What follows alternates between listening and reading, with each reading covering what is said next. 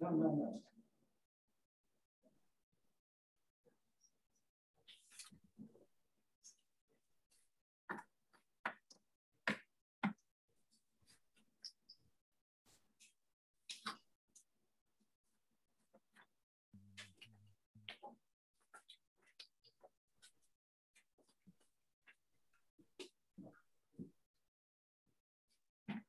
Hello, everyone. I'm watching people sign in on my phone, so I'm going to give them a few more minutes as they come rolling in.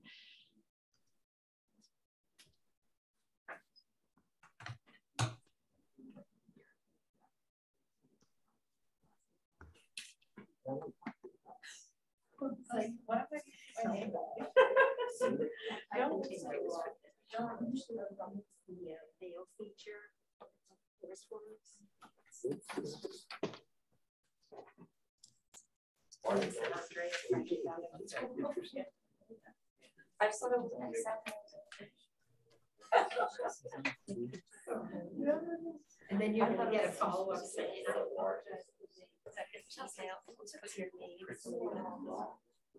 I just was spending all morning doing.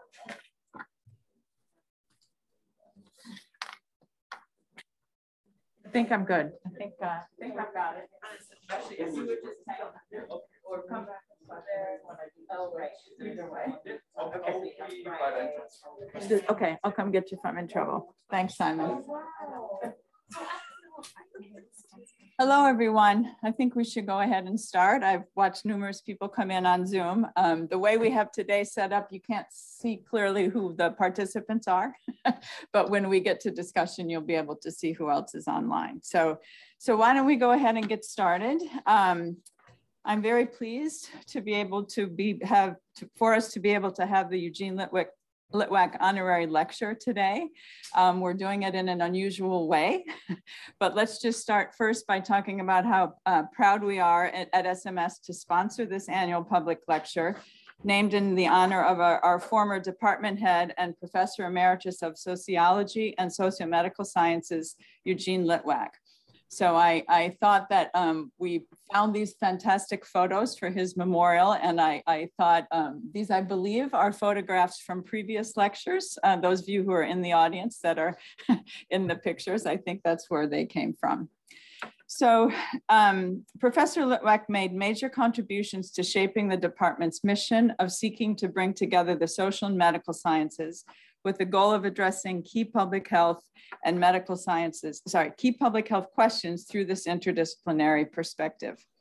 An innovative social theorist and public health leader, he advanced the field of socio-medical sciences, helping to position Columbia Mailman and us at its forefront of the field. You may know that Professor Litwak received his PhD in sociology from Columbia.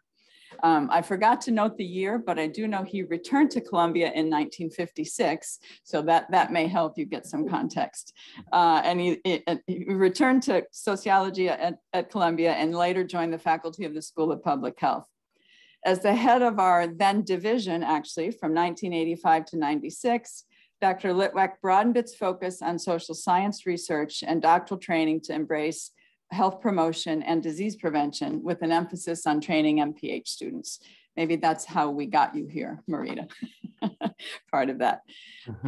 As many or most of you know, Eugene died earlier this year. One of the reasons that we have these nice photos that were in the memoriam article. It is with sadness, respect, and admiration that we recognize Eugene and his family. His family may join. Let me just take a quick look. They were going to try to join. I don't see them yet, potentially by Zoom. So whether they are here or not, they're certainly thinking of us and know that the lecture is going on today. So his wife, Eleanor, may join, as well as his children, Nora and Nathaniel. If they're here, of course, we welcome them, and we wish that they were in person, as I wish we all were in person.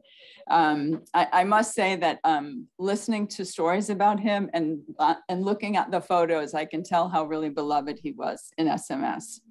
So I'll just conclude my comments on Professor Litwak by saying Yasmin, the keeper of all records, found the what was said by Richard Parker in the very first lecture for Eugene Litwak.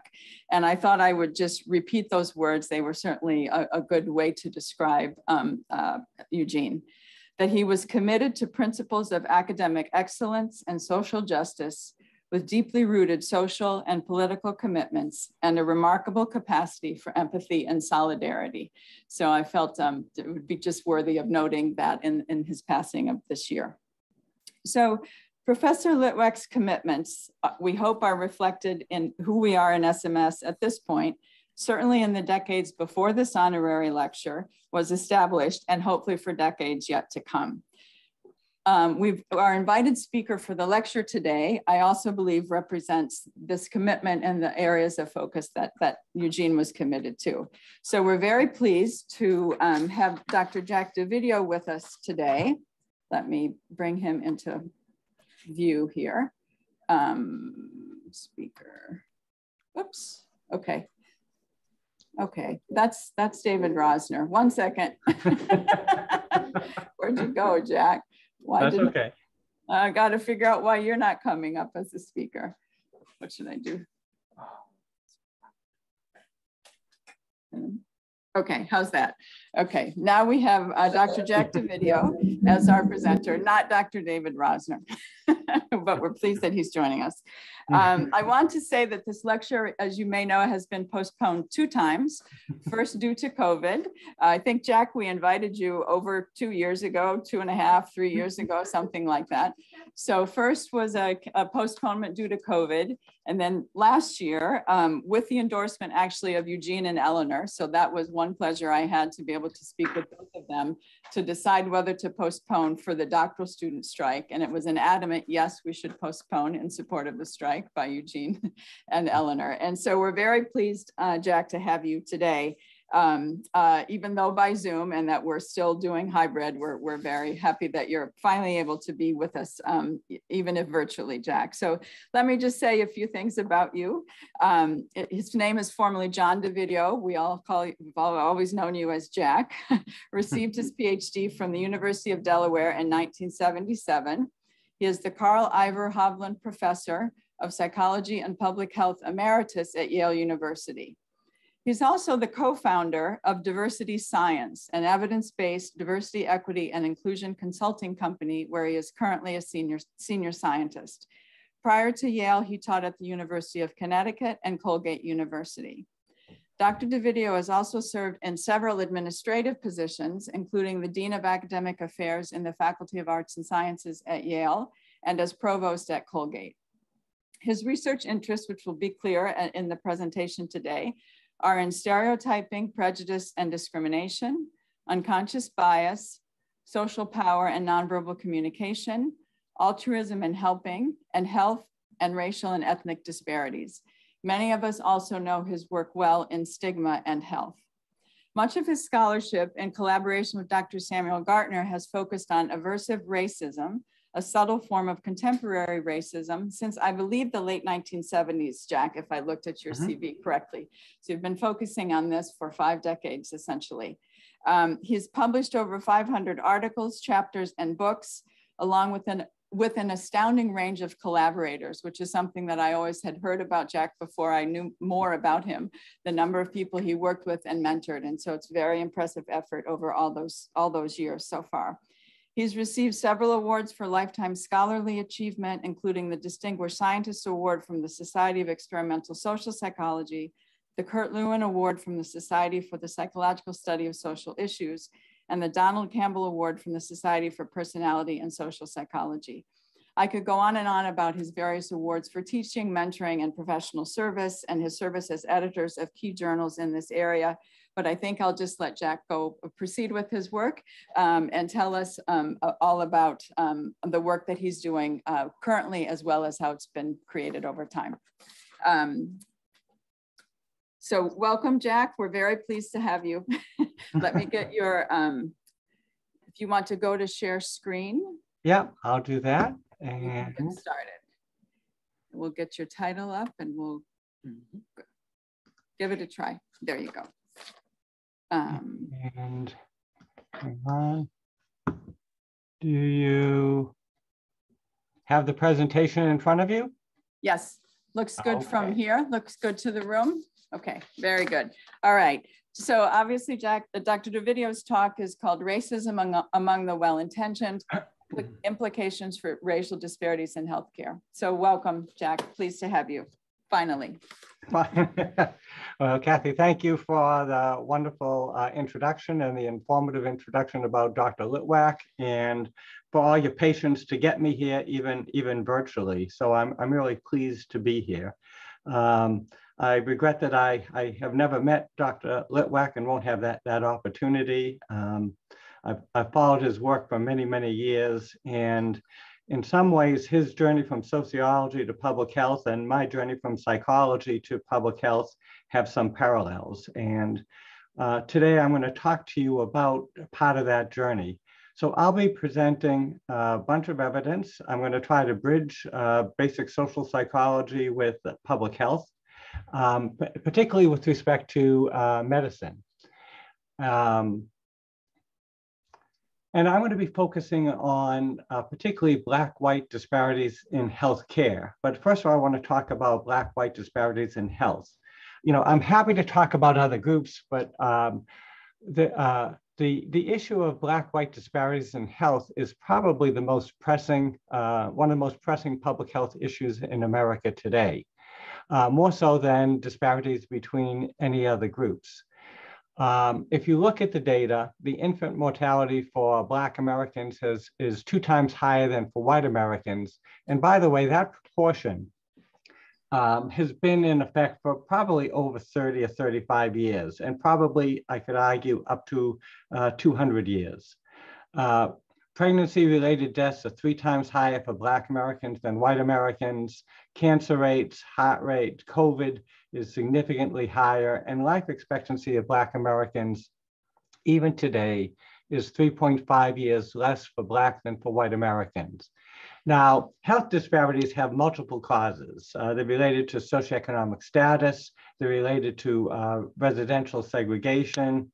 But what I want to focus in on is not simply disparities in health, but I want to have a more narrow focus around racial disparities in healthcare.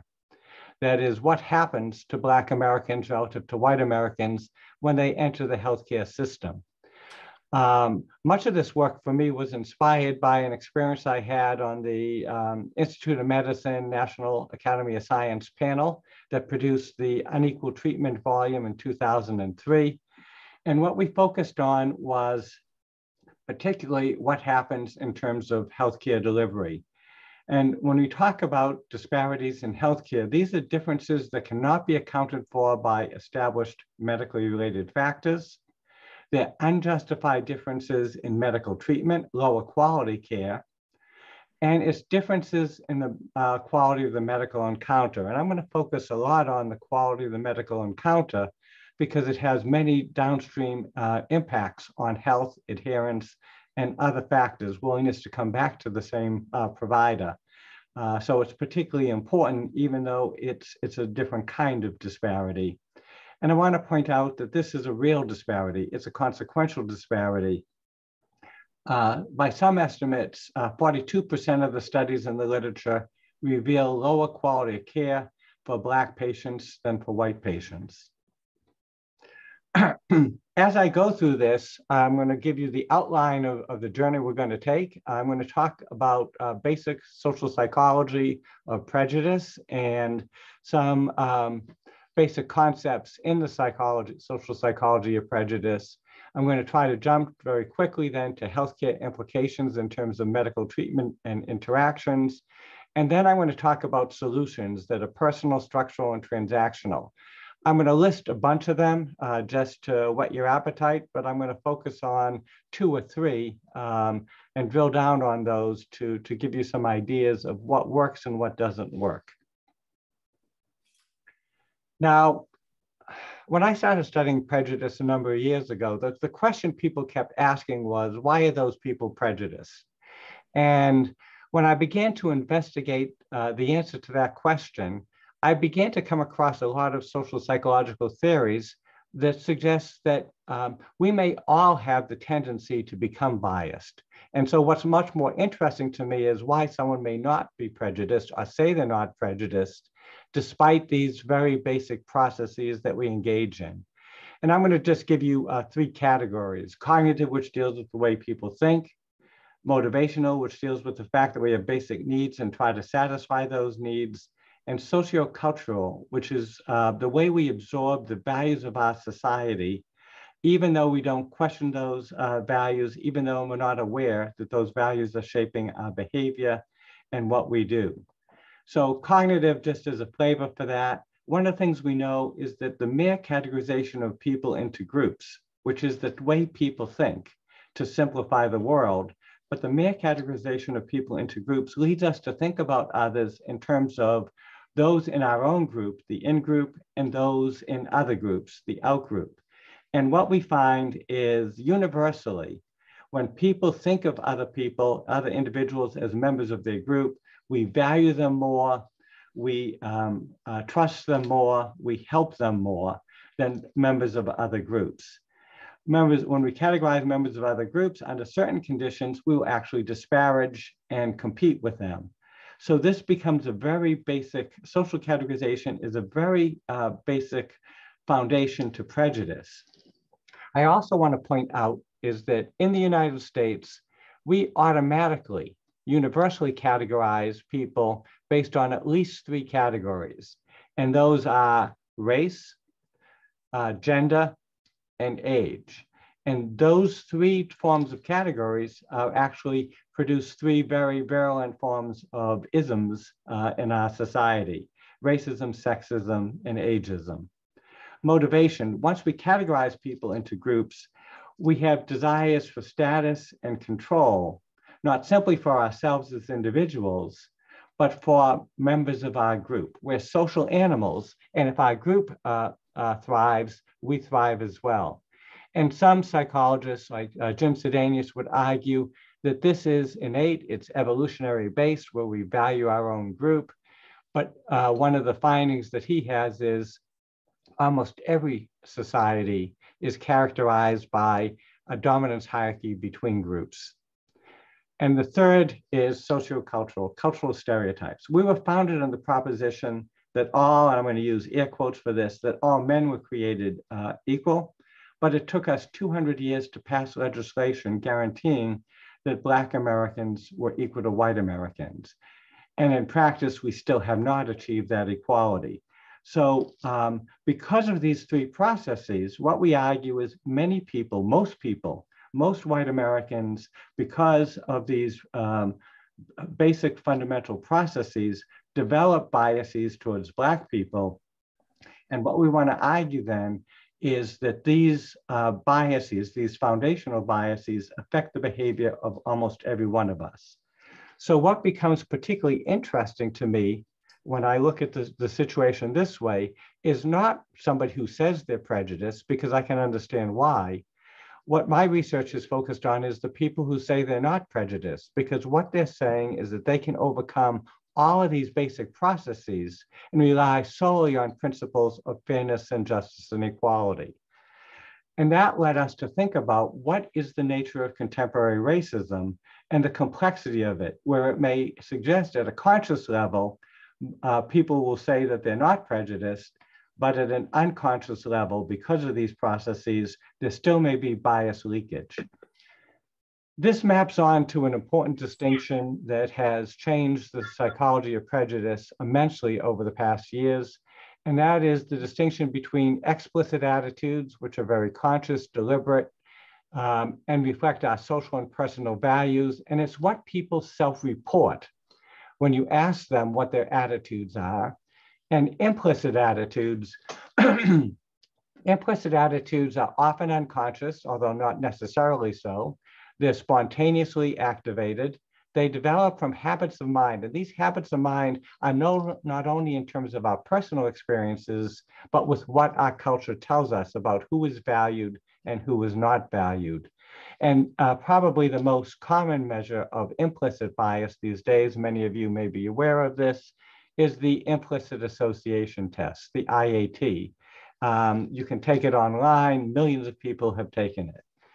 Now, what we find is that most white Americans, about 70% of white Americans consciously express the point of view that they do not have biases, that they are not prejudiced, that they are truly egalitarian. But at the same time, about 65% of white Americans show an implicit racial bias towards Black Americans. And that's going to be my focus today, is on the focus of the attitudes of white Americans towards Black Americans at both an explicit level and an implicit level. And what we've hypothesized is this, that explicit attitudes and implicit attitudes are valid reflections of who we are as human beings. And they will both get expressed, but they'll get expressed in different ways. We tend to conform to our explicit attitudes in situations where we're very conscious and deliberative, in situations where right and wrong is clearly well-defined.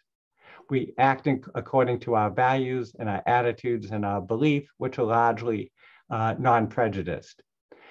But implicit attitudes gets expressed in situations where right and wrong is not clearly defined or appropriate behavior is not clearly defined. They nudge us in a direction that leads to discrimination, but discrimination that occurs in a subtle, indirect way that we may not even recognize that we are discriminating. And I'm going to give you just an example of that from a study we did a number of years ago. In this study, we had white participants. We asked them to help us make personnel decisions, and we presented them with a candidate for a job who either had impeccably strong qualifications or who had moderate qualifications. Qualifications good enough to be hired, but blemished in some way and strengths in other ways. So it was a mixture of good and bad qualifications, but arguably good enough for the job. And what we did was we asked them to give us recommendations on how much we should hire the applicant. And what we found was this: when the applicant had impeccably strong qualifications, what you'll see is that the applicant got very strong recommendations to be hired. And the Black applicant, as much as the white applicant, received these very strong recommendations, including, in fact, a little bit more strong for the Black than the white applicant, perhaps as a way of reaffirming your conscious image of yourself as being non-prejudiced. However, when you gave people information that was more ambiguous, when there was some good and there was some bad, I'm just going to look at the chat for a minute. Oh, hang on here. When we finish this, I'll go back to the chat. Okay, I'll try to return to the questions at the end. Will probably be the best way. But when the applicant had moderate qualifications, what I want you to see here is a couple of things. First thing I want you to see is that the Black applicant received lower recommendations than the white applicant. So bias does occur. Anything short of having impeccable qualifications leads to bias against the Black applicant. But it occurs in a couple of ways, because the white applicant who has mixed credentials is getting evaluated almost as strongly as the white applicant with impeccable qualifications, but the Black applicant doesn't get that benefit of the doubt. What also happens in this process is that what people are doing with the applicant with moderate qualifications is they're attending differentially to aspects of those qualifications. When the applicant was white, they were weighting those qualifications that the white person was strong in as most important for the job, and they were weighting what the Black applicant was weakest in as being most important for the job. So at the end of the study, what we found is people would say that they didn't discriminate against the Black applicant, and they could come up with a justification.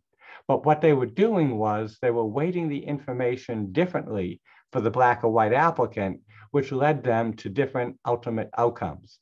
In the end, the outcome is the same as old-fashioned blatant racism, in that the Black applicant doesn't get the job and the white applicant does, on average. but it happens in a subtle way that the participants don't recognize.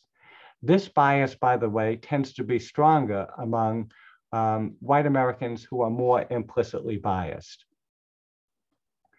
Another application of this kind of research was that we found, for example, in interactions between a Black and a white person, if you looked at the content of what a white person said, it was more in line with their explicit attitudes. White participants who said they were not prejudiced behaved in a very positive way in terms of the verbal content in their interactions with Black Americans.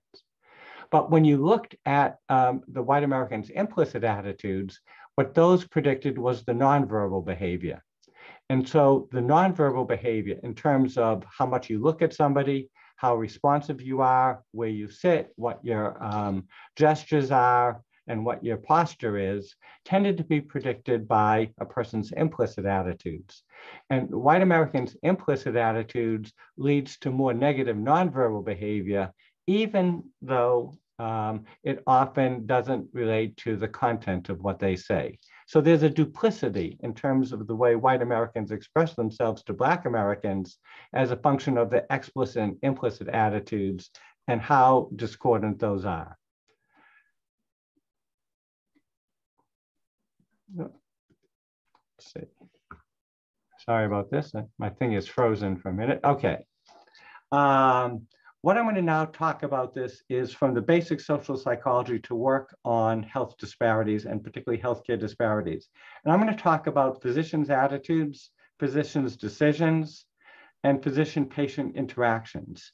And this is an interesting topic because most physicians believe they're not prejudiced, and a large portion believe not only that they give equal care to Black Americans than white Americans, but a substantial portion report that they give better care to Black patients than white patients. When the Institute of Medicine report came out, there was a lot of backlash in the medical community.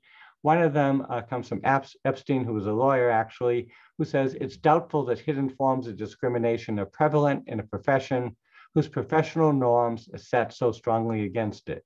But you got to understand the dichotomy between our explicit attitudes, and our intentions, which may be the best and most positive and egalitarian, from the cognitive monster of our implicit attitudes.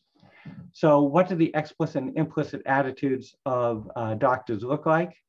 Well, if you look at the explicit attitudes of doctors, they have bias, but it's actually a very low level of bias in terms of white doctors being biased against Black Americans.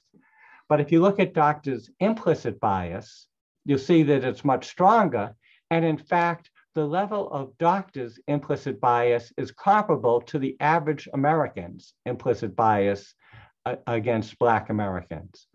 Part of the reason is that implicit bias is laid down relatively early in life through the experiences, through the media, through the socialization that we have. And once it catches hold, because it's culturally influenced, it affects everybody in a pretty similar way if you're white.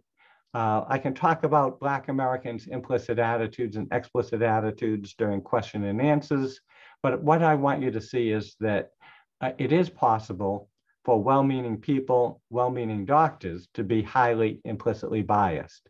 You might think, well, the world is changing, so let's look at medical students. Medical students indeed are currently less explicitly biased than those who are already in the profession, but their implicit bias is just as high, in fact, higher. And if you look at other providers, types of providers, such as nurses, you can see the same level of high implicit bias. So what I want to argue here is that even though physicians are in a helping profession, even though they're well educated, even though they're doing their best and have committed their life to helping their patients, they are susceptible to implicit biases. Now, one of the things when I did a literature search is I looked at how explicit and implicit bias affects different types of treatments. And what I will say is, in most cases, explicit and implicit bias has a limited effect on the ways doctors treat Black patients. And part of the reasons is that medical care is strongly evidence-based and what's right and wrong is clearly defined. Probably one of the major exception areas has to do with pain treatment, pain medication. And there are a variety of reasons why that occurs. It's like the perfect storm. One of the reasons is that we don't have good objective measures of how much pain somebody is in. What we do is we ask them how much pain they're in on scales from 1 to 10, and then we use that as an index of how much pain somebody is experiencing. But we see that as subjective rather than objective, and it creates ambiguity and latitude for interpreting in many different ways. That makes people susceptible to the effects of implicit bias, as I explained earlier. Second of all, it's the infusion of stereotypes that can affect this process. And part of that has to do with stereotypes about drugs, because part of pain medication is the prescription of opioids. And if you associate Blacks with drugs, illegal drugs, and misuse of drugs, then it's going to make you more reticent to prescribe drugs to a Black patient than a white patient. And the third thing is about a third of doctors still have some belief that came back from the days of slavery. I could trace it back to the days of slavery, that Black people experience less pain than white patients. And if you endorse that stereotype explicitly or you activate it implicitly, it's going to lead to less prescriptions of pain medication to a Black patient than a white patient. This finding, I'm going to take the finding of Pichella et al. I wasn't involved in the study, but what I liked about this study was these were actual patients that were trained and sent to doctors, and these were the actual result of doctors' recommendations and prescriptions. Doctors who were higher in implicit bias were less likely to prescribe pain medication, opioid pain medication to a Black patient. And doctors who were higher in implicit racial bias were also more likely to prescribe pain medication to a white patient. So what you can see is high implicit bias was showing an in-group favoritism in terms of responsiveness to the white patient, but they were also showing a negative response to the Black patient. But the ultimate result of this study is, on average, Black patients receive less pain medication than white patients, and therefore they suffer a greater amount of pain. In terms of the content of the interactions that occur, what we've done, and Lisa Cooper has some work on this that converges with some of the studies that we've done, is that if you look at the nature of the interaction between white physicians or non-Black physicians and Black patients, we looked at both, and you look at the quality of the interaction, where we videotaped and we've audio taped the interactions, and we looked at how the level of a doctor's implicit attitudes predict their behavior in these interactions. What we find is white doctors who are more implicitly biased tend to have shorter visits with Black patients. They speak faster. They are less patient-centered in the way they treat the Black patient, and they're less supportive and responsive to the Black patient in the interaction. In our work, we find that explicit attitudes don't predict this, but implicit attitudes uniquely predict these kinds of responses. Remember, white physicians tend to be not prejudiced explicitly, but they do have a significant degree of implicit bias.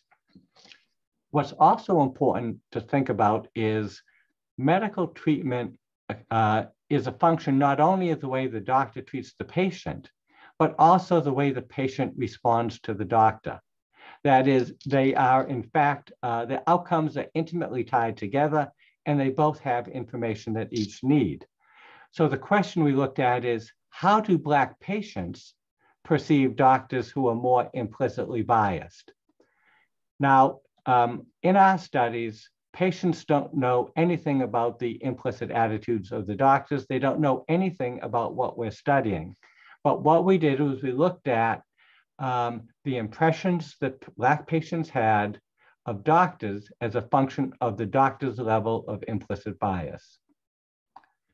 And what we find is after the visit with the doctor, Black patients who were with a doctor who was more implicitly biased, who was higher in implicit bias, the patients felt less involved. The patients respected, trusted, and liked the doctor less. They recommended the doctor less. They were more likely to come back to the same doctor in the future. And importantly, a couple of things. They remembered less information that the doctors had given them. So they didn't process the information as well in the medical encounter. And ultimately, they were less accepting of treatment. And this occurred not only immediately after the visit, but even up to 1 week afterwards. And let me give you an example of what this consequence is, because it seems like the doctor's behaviors, shorter visit, faster speech, that's hard to detect relative to any other kind of interaction, but it has profound consequences. And here's one of the profound consequences. In one of our studies of oncological interactions, cancer-related interactions, what we found is that in these very high stakes encounters, very structured encounters, oncologists who had a higher level of implicit bias tended to be lower in patient-centeredness and to be perceived by patients as lower in patient-centeredness. But importantly, to an indirect path through patient-centeredness, the patient perceived a greater difficulty in completing the cancer treatments. And ultimately, the patients had a less confidence in the cancer treatments that were recommended by the physician.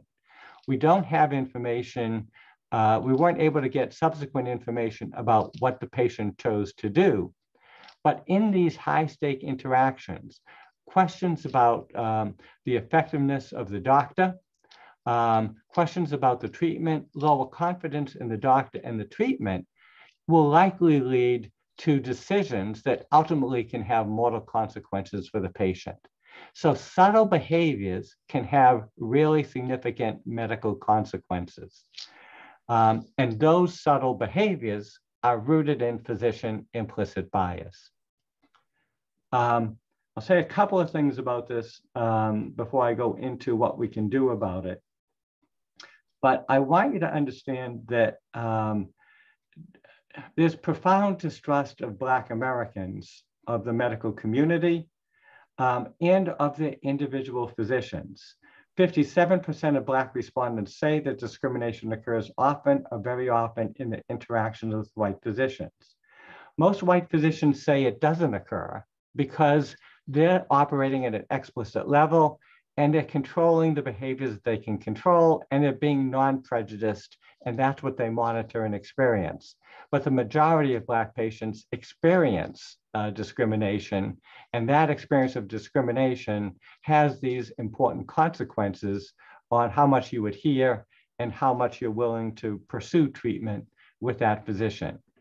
Another interesting finding that I've seen, this is not our finding, but Black people show lower levels of trust of their physician after the visit.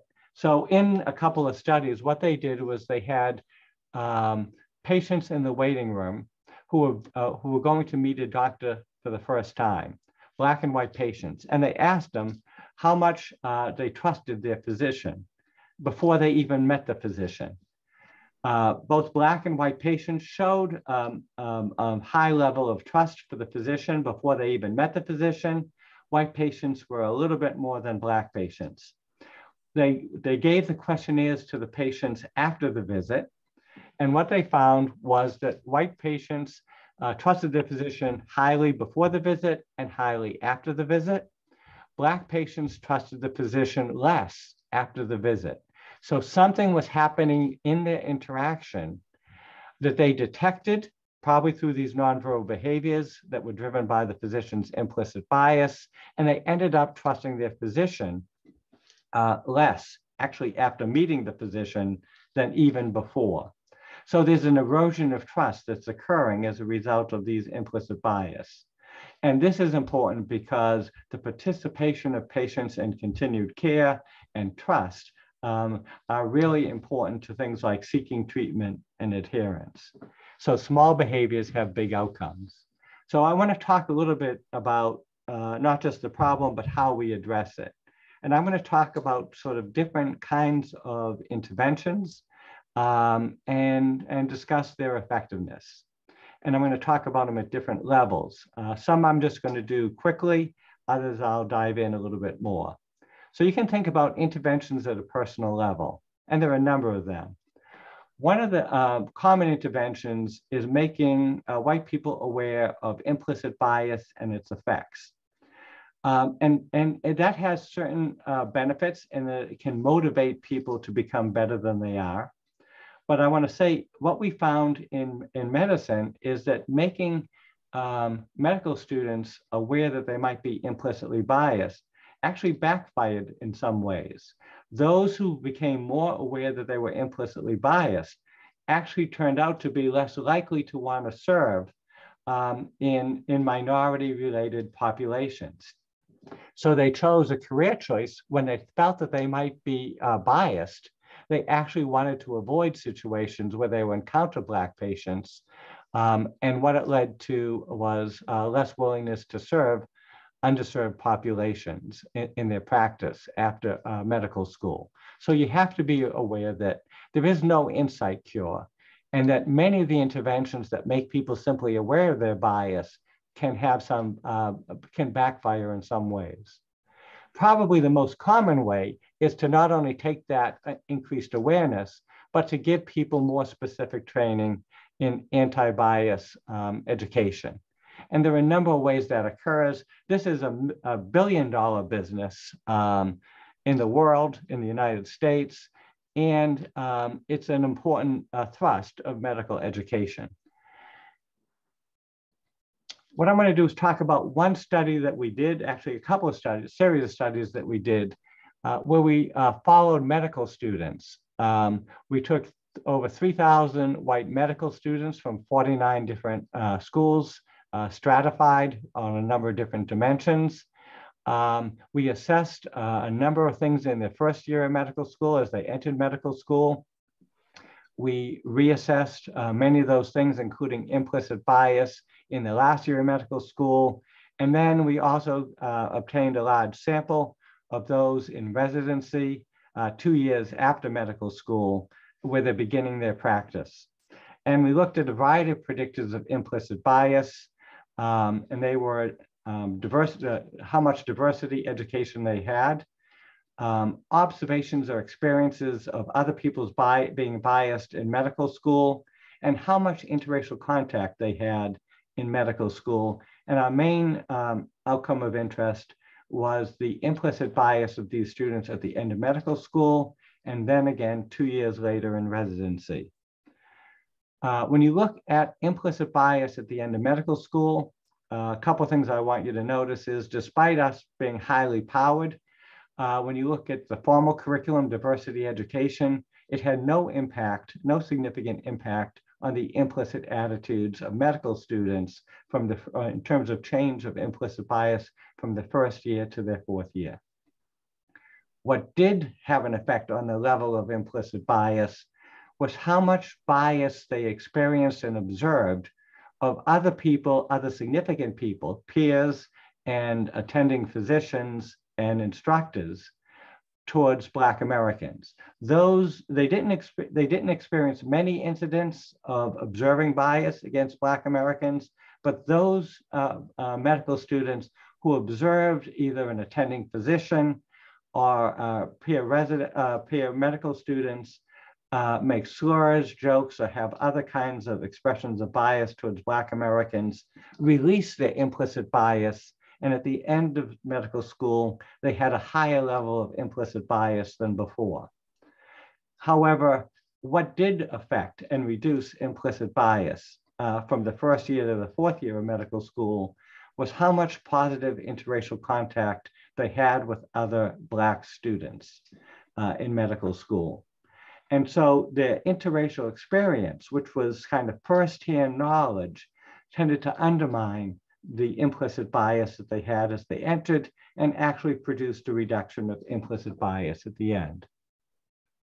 If you look at residency, the diversity education they had in medical school still has no effect on them. The bias they observed in medical school seemed to be context related. It had no effect, but the interracial contact that they had in medical school still predicted their implicit bias 2 years later after medical school. Those who had more positive experiences and frequent positive experiences were less implicitly biased after medical school. What I will say is that any kind of intervention that people try to sell you to reduce implicit bias through education, through anti-bias education, in all the work that we've done, in a recent paper I've done with Tony Greenwald, where we reviewed the literature, you can't change people's implicit bias very much, because these implicit biases were laid down in life early on, the habits of mind, and it's really difficult to change them in any significant or enduring way through any kind of intervention. So I would argue that if you think the goal of anti-bias education is to reduce your implicit bias, you're wrong. It can't do it. And anybody who sells you anti-bias training to reduce implicit bias is selling snake oil. The literature the evidence just doesn't support it. But what training can do is give you the tools to help prevent you from expressing discrimination as a function of your implicit bias. So what training can do is emphasize self-care. Some work we did in 2009 showed that providers who were experiencing high levels of burnout would tend to express high levels of implicit bias and act on those higher levels of implicit bias in their practice. So what you can do is try to limit the fatigue, limit the cognitive demand, limit the burnout that people are experiencing. And the reason is this: implicit bias is automatically activated.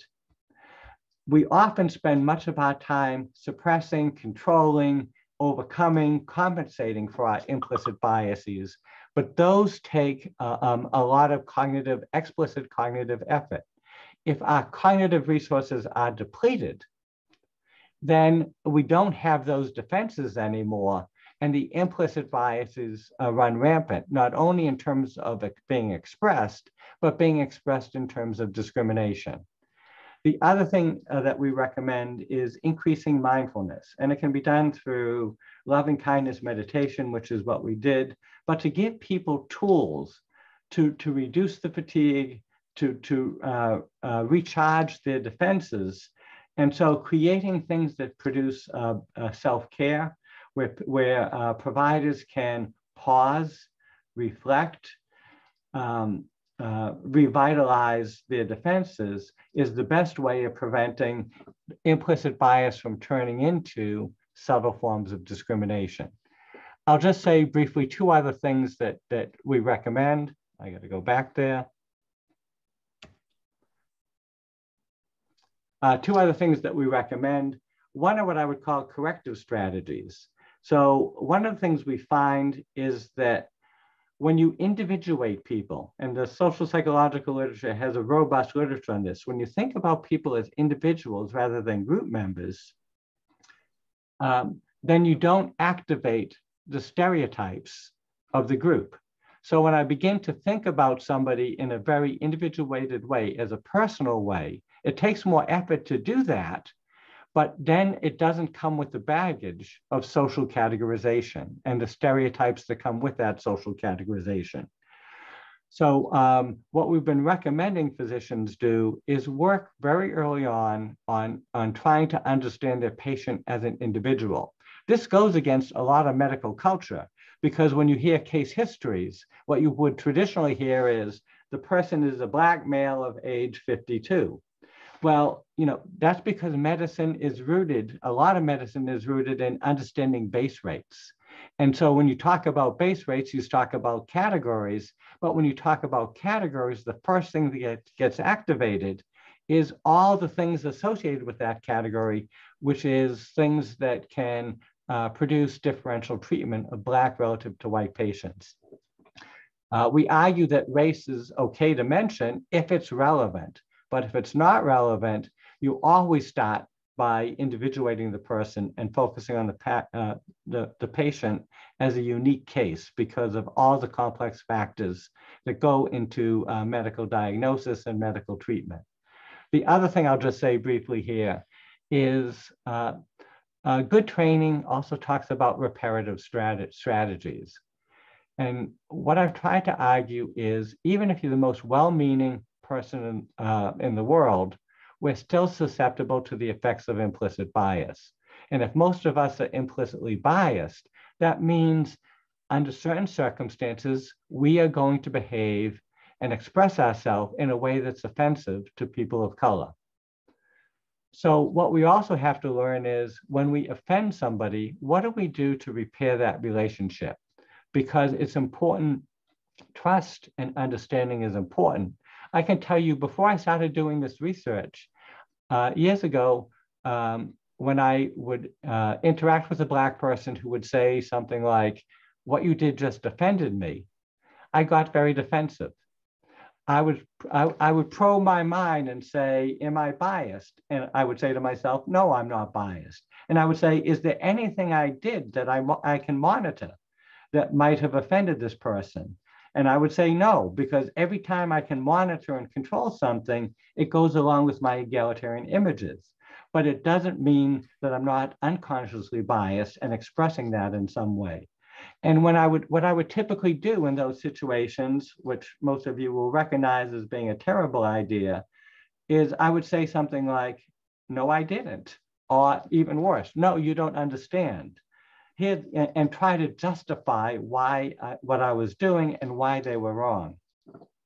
What I've learned is that invalidates the experience of the Black person. And what the Black person experienced is probably real. It was just outside of my consciousness, outside of my awareness. So the simple thing that we try to do is get people in those situations to begin by saying, not being defensive, but to say instead, "I'm sorry for offending you," because if I offend you consciously or unconsciously, directly or indirectly, I am truly sorry.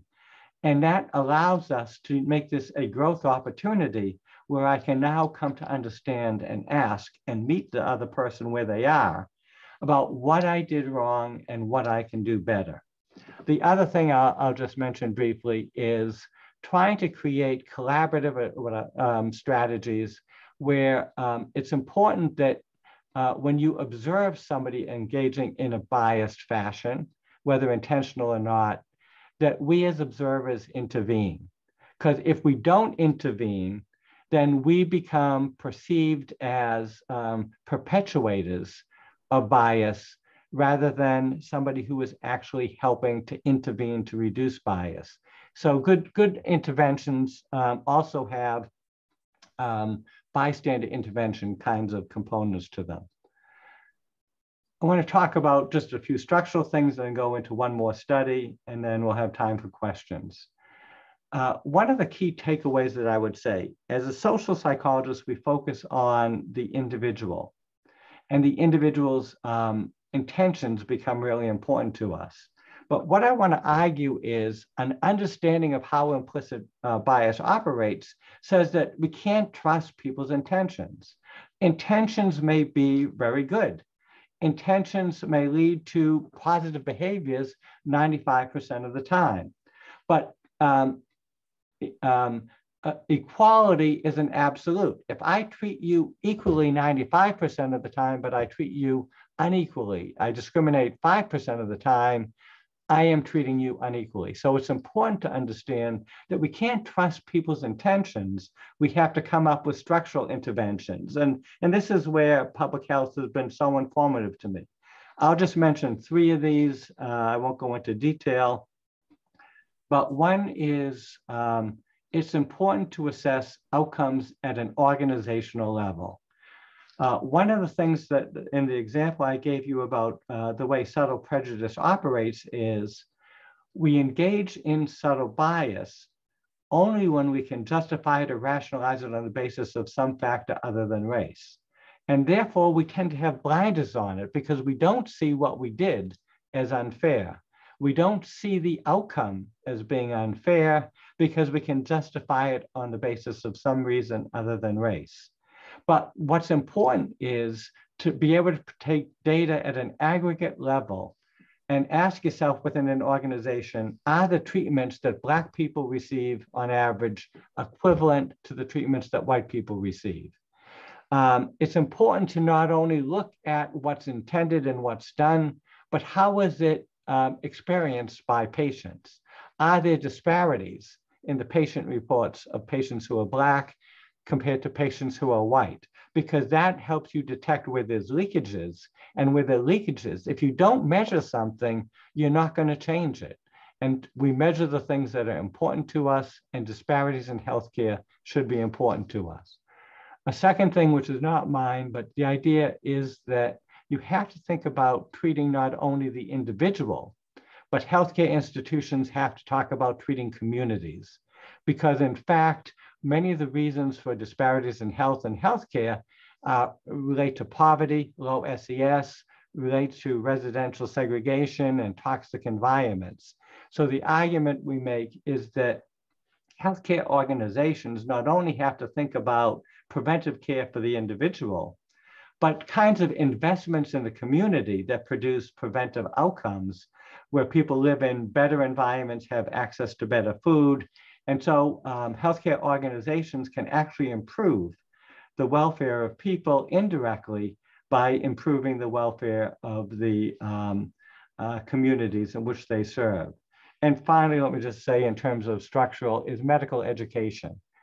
I just want to point out that just a couple of factoids for you is that medical education, which has traditionally been about weeding out, has disadvantaged Black Americans. Black Americans are underrepresented in all the healthcare professions and underrepresented still in medical school vastly. It's important if you want equality in healthcare to have equal representation or proportional representation in healthcare. A couple of things to understand is that about 50% of all the doctors in America, Black doctors in America today, went to historically Black colleges and universities. That colleges like Harvard, Johns Hopkins, Yale, that produce many doctors, typically produce a low proportion of Black doctors. In fact, Xavier University in New Orleans, a historically Black university, produces more doctors in a given year than Johns Hopkins, Yale, and Harvard combined. So more students going to medical school. So I think that there are structural things to do within the curriculum. I'm going to talk about one last sort of idea of intervention. Again, what I want to do is bridge public health and social psychology and then ask for questions. One of the recommendations that has come up is the idea, and it's become very popular in medical education, is to have patient-centered care, to train physicians to be respectful and responsive to patients as a way of improving the quality of care. That has many of the benefits of individuation, and it has many of the benefits of focusing on the patient and the particular needs of a patient that may be caused by racism outside the medical community. But it's hard to sustain that when your cognitive demand is high. What we've tried to argue is that you can think about structural interventions that dovetail with patient-centered care. And that's what I would call partnership building. Our argument is if you want to improve the quality of medical care, what you want to do is improve the relationship between the physician and the patient. That is, it's not about fixing the physician, it's not about fixing the patient in isolation, it's about fixing their relationship and making it as productive as possible. And one of the arguments we make is based on the premise that doctors have information that patients need, but patients have information that doctors need. And so the idea is to get people to think of the partnership between a doctor and a patient as a team and create what we call a common in-group identity. As I mentioned at the beginning, when we socially categorize people as a member of our own group, we trust them more, we're more supportive of them, we're more likely to extend ourselves for them, we're more sensitive to their needs. And even though race is a default category in America, people will change their primary level of categorization based on context. And in a medical context, if we can get patients and doctors to think of themselves as members of the same team, you're going to get the benefits of in-group categorization from both the doctor and the patient and create a better relationship. So here's the study I want to talk about. What we did was in a medical clinic in Detroit, what we did was we tried to create in two wings of a clinic the sense that the doctor and the patient were members of the same team. We had information that was read by the patients as they entered the clinic. We had posters around that emphasized that in this clinic, doctors and patients were members of the same team with common goals, shared responsibility, and joint decision-making. That they were partners working to solve problems collectively and collaboratively. And what we did was, if that wasn't enough, we gave doctors and patients color-coded buttons. So you were on the red team or the yellow team, color-coded pens. We even painted the walls of the clinic according to these team memberships. And so both the doctor and the patient would read this information that they were on the same team, and that was emphasized in the interactions. In the control condition in two other wings of the clinic, it was standard of care. What we did was, I'm just going to talk about one of the measures, is in the control condition was the standard of care. We measured how much trust the patient had for the doctor immediately, how much patient trust they had 4 weeks later, and how much trust they had 16 weeks later. The patients were all Black in the study, and the physicians were white and other non-Black physicians. What we found is Black patients generally trusted their physician immediately after the visit, although not completely. 4 weeks later, that trust eroded, and 16 weeks later, it further eroded. But in the same team condition, where they started as a foundation of their relationship, that they were members of the same team, which didn't lead them to ignore race, but made race secondary, what we found is that there was a high level of trust right after the encounter. 4 weeks later, it was sustained, and 16 weeks later, the patients had a high level of trust for their physician. And what's important here is that the level of trust that patients had of their physician after 4 weeks was the best predictor, a significant predictor of how adherent the patient was 4 weeks later, 16 weeks later. And so it had tangible medical outcomes if you start with the right foundation. So let me just end here. What I want to say is the take-home message is that there are racial disparities in health, and some of them are caused by racial disparities in healthcare. If you take the approach that there's a normality of bias, that doesn't mean it's good, but it means we're all susceptible to it. Even well-intentioned and well-educated people are susceptible to being biased, and this results in some treatment recommendations, but a lot on the quality of healthcare interactions. But just because we're implicitly biased doesn't mean we're destined to be discriminatory. It means it's not inevitable, but we need multi-level interventions. So let me just acknowledge many people for this and the funding institutions. And let me just thank you and open it up for questions. So what I'm going to do is get off here. And Kathy, you still there? Yes, I am. Hi, Jack. Okay. I always have this fear of Zoom that I'm going to wake up and everybody's gone. So can you stop sharing your screen a second, Jack, and I'll see if I can. Yeah, let me find where you are. Hang on here. Zoom, zoom, zoom, zoom, zoom. Okay, hang on here. Maybe I can do that. I lost my stop sharing. Hang on. You were here somewhere. Yeah, let me try it another way. Yeah.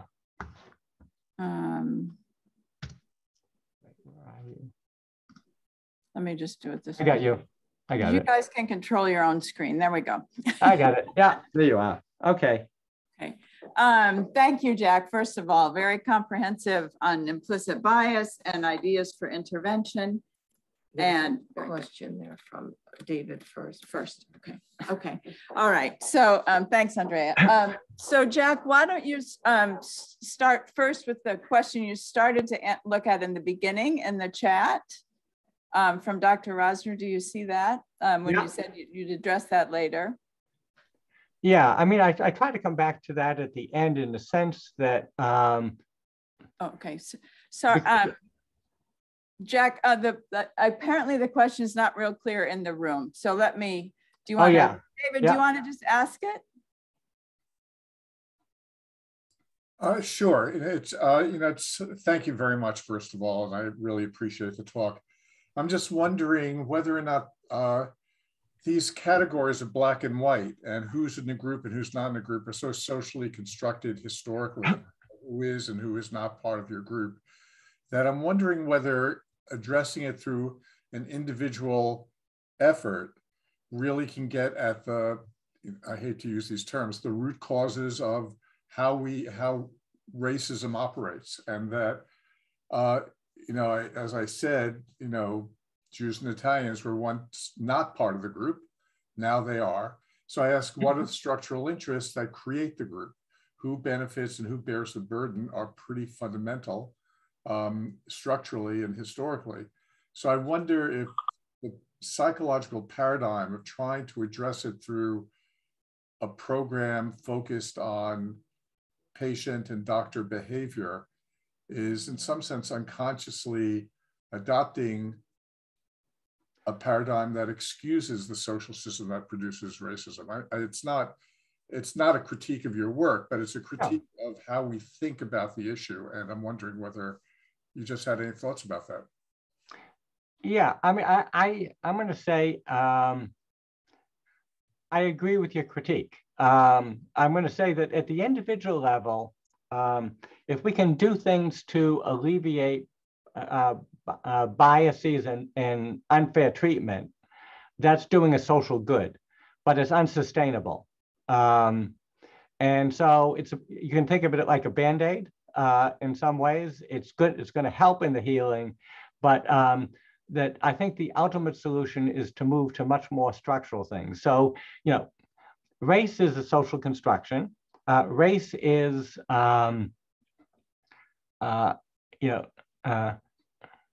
race in medicine has been around a long time, and it comes from slavery, but it predates slavery in terms of thinking about different races as being fundamentally different genetically and biologically. So the roots run way deep. And so I think the ultimate strategy, if I had my way around it, would be one is to make people aware of bias so that they can correct for it. Because if we can correct for it, even in the short term, we're saving lives. Second of all, I think it's important to get this out in the open so that Black patients can become empowered in interactions and understand it's not them, it's the nature of it. I think it's important to bring this up as a social construction because I think medicine has grudgingly resisted that, in a sense that so much of it is based on, there are a lot of algorithms that throw race into the algorithm in a way that's totally unjustified. You've got to change the algorithms. And to do that, you have to think about people, they have to think about race as a social construction rather than a biological fact. But ultimately, we're going to need major structural changes to sustain, to make a big difference. So that's a long way of saying on the one hand, I think I agree with you in terms of the long term. In the short term, I think that I still think it's valuable to change individuals, but to sustain it, we need to change systems. I was not arguing that it's not valuable. I was just saying. No, I know. Ultimately, we got a bigger problem in this culture. Yeah. I think we're aligned. Thank you, Jack. Thank you. I'm going to let Ron wants to, person in the room, I'm going to bring the microphone. Ron Mayer. Hi. The question I have, it may seem very small compared to the big picture you've painted, but I think there seems to be a paradox in what you've said. Sometime in your talk, you said when someone is presenting a case and they say, this is a case of a Black American who is 39 years old, et cetera, et cetera. And you said, it's problematical to introduce the case by mentioning the race, because then you put the person in a group rather than an individual. But that person brings to the medical encounter a history of racism and oppression. So how can you not identify the patient as a Black patient while you're suggesting that that's a mistaken way of beginning? And it seems to me there's a paradox in what you suggested. Yeah, and I thank you. I mean, I appreciate it. I use the word beginning on purpose, and we're relevant on purpose. That is, if a person comes in with a broken leg, to say it's a Black male with a broken leg may divert effective treatment rather than help treatment, because that seems to be not a primary factor in the person's situation.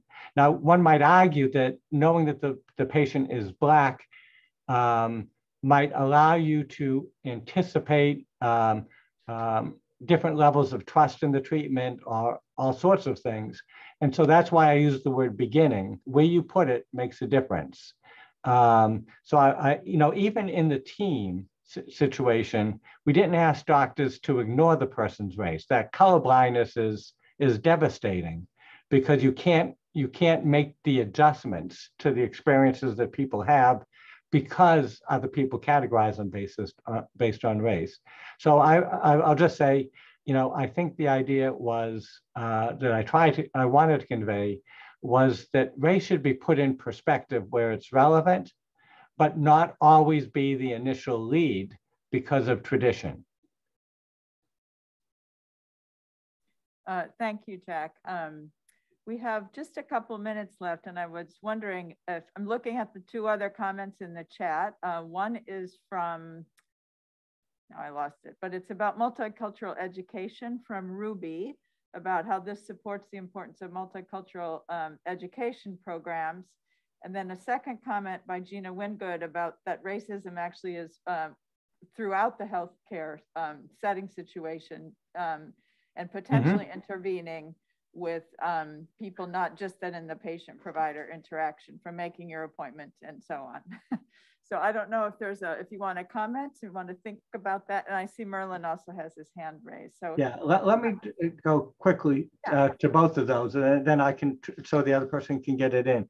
Yes, I think, actually I'm a big proponent of multicultural experiences early on in life, because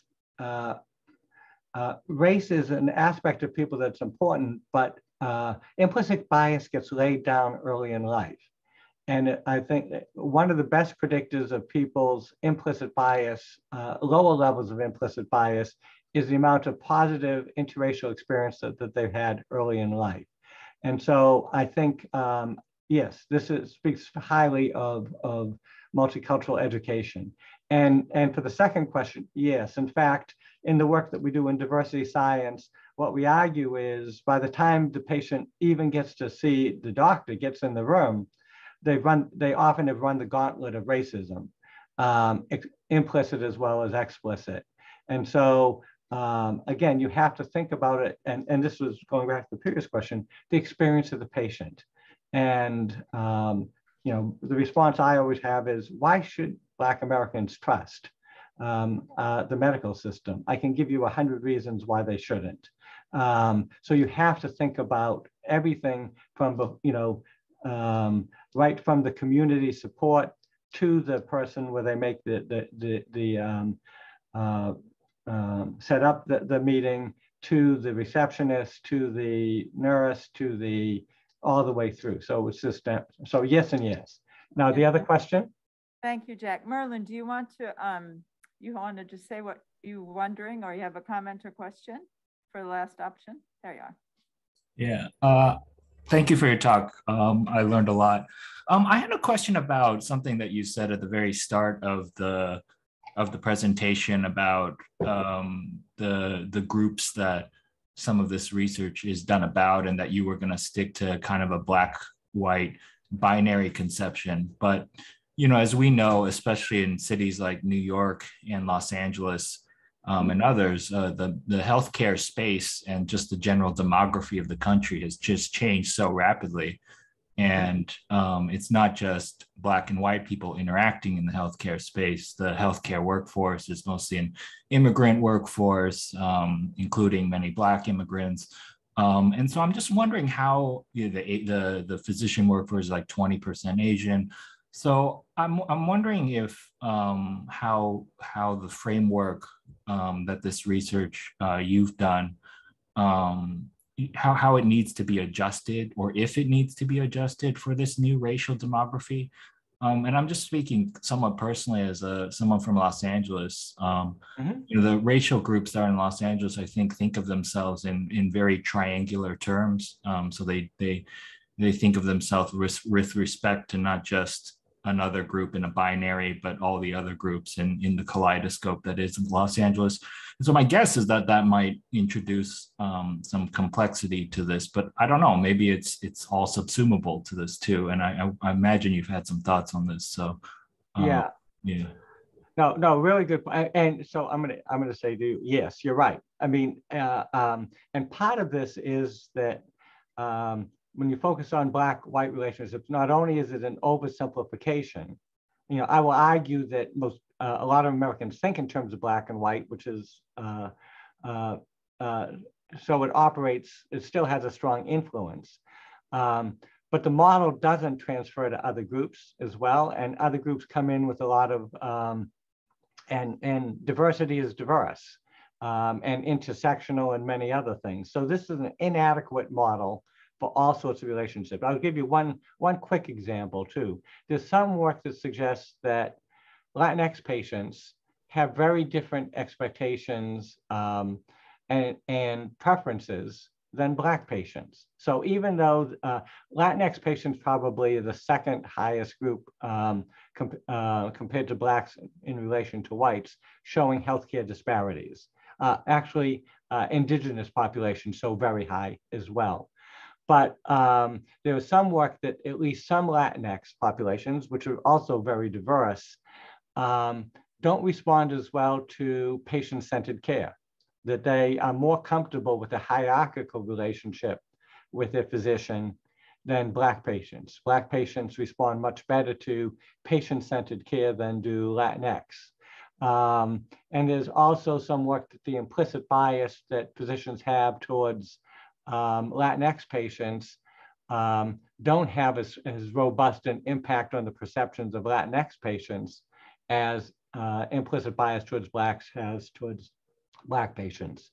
So, so the answer is yes. I think that there are some take-home messages that will transfer, but I think that recognizing the complexity and the diversity within diversity is essential. Well, let me just thank you again, Jack, for a really thoughtful and comprehensive and methodological presentation. I think that we should probably wrap. I think there's a class in here shortly. Many classes okay. at one. And thanks to everyone for joining the Zoom and those in the room today. And we do have some snacks down the hall. Sorry, you guys on the Zoom can't join us. So Kathy, let me just say, I want to just end by thanking you all for your patience and your questions and your attentiveness. I did have on my slides there a couple of email addresses, and if there's things that you want to talk about more, I'm available to do that. If there's information more that you want, I'm available. So I really appreciate your patience, and I know there's a class in there and it's lunchtime, so I'll let you go. But I did want to invite you and tell you that this is the beginning of a relationship, if you want, not the end. Thank you, Jack. That's very meaningful and unexpected of you. So since you're known for such collaboration. So thank you very much. I'm so glad we finally made this happen. So thanks, everyone. Okay, thank you. Bye. In the innovation lab. Let's become our snack place.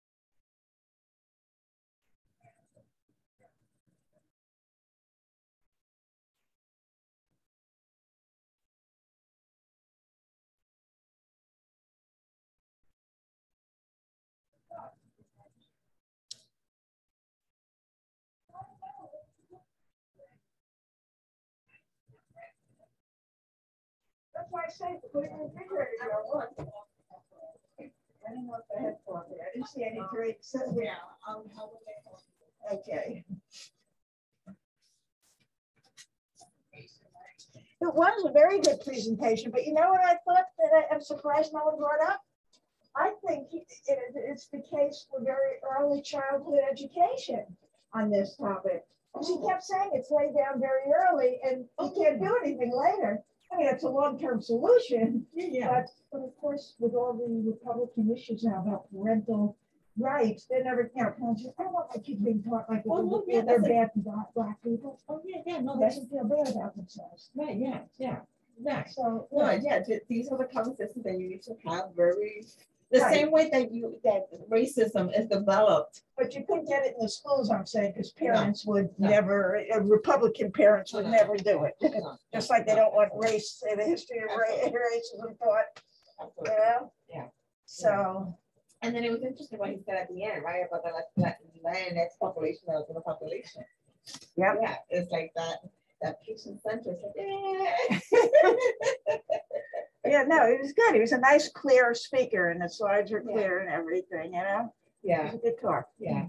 I mean, but we've been talking about discrimination in the healthcare system. So this is it. And I think we need to look at the data around the Washington Heights zip code. Right. But you know what I was wondering? If you had doctors who you assessed for their implicit bias, and let's say you had 10 that didn't have very low implicit bias, if that exists, and 10 that had high, and then you assign patients randomly to them, would the patients who went to the low implicit still feel, in other words, did they come with the expectation that they're not going to be treated well or right? Yeah. Exactly. That would be interesting to see, I think, So, Right, because patients have their own.